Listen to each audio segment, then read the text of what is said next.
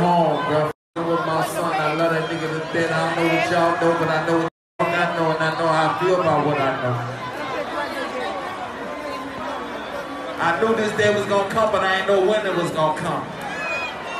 But this nigga right here, the best nigga, the realest nigga, the illest nigga, and I wanted to apologize to my nigga worldwide to let him know that,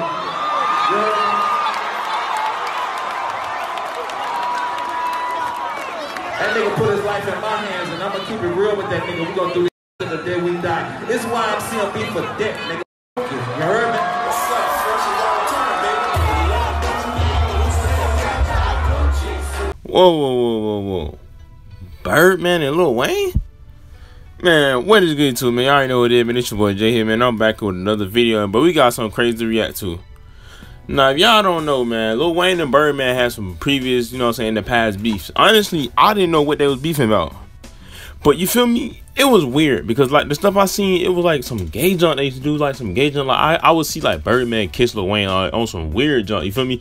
So I never thought they would ever reunite, but I guess it was something deeper than what I thought it was. So if it was, someone put in the comment section and let me know what was the real problem. But basically, man, what's going on, man? In the live concert, he apologized to Lil Wayne about everything that was going on. Now I don't know what was going on, honestly, like, cause I didn't keep up with them like that. You feel me? But we all know back in the day, the block is hot. You know what I'm saying? Like, they had good history. You feel me? Well, they had history and they made history in the rap game. You feel me?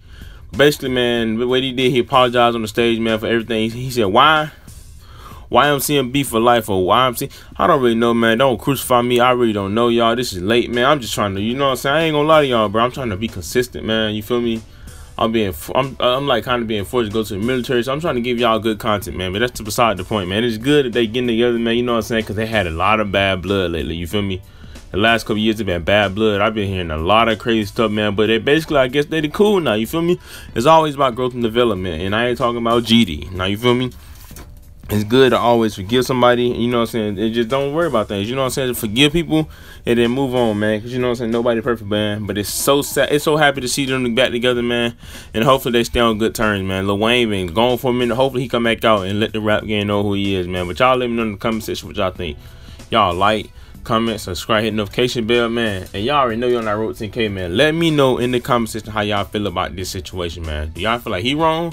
Or do y'all feel like he need to leave him alone? Or do y'all feel like it's good that they back together, man? Y'all already know, man. Look at Jay.